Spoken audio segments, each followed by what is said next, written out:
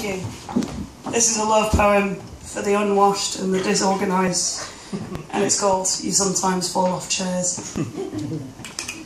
It's a massive understatement to say you're inconsistent, and your sheer lack of manners is the only universal constant. And you sometimes fall off chairs.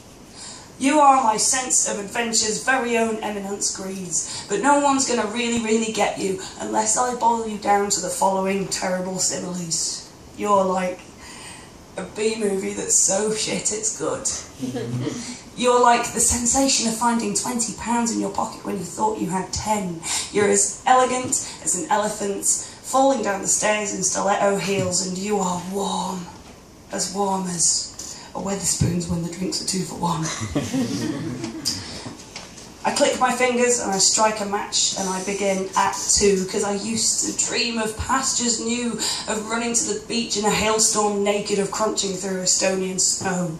But our survey says a resounding no, because all of the flowers and all of the pastures, all of them seem dead, and all I want to do is take a holiday inside your head. Because you are a walking tempest, and you sometimes fall off chairs. Thank you.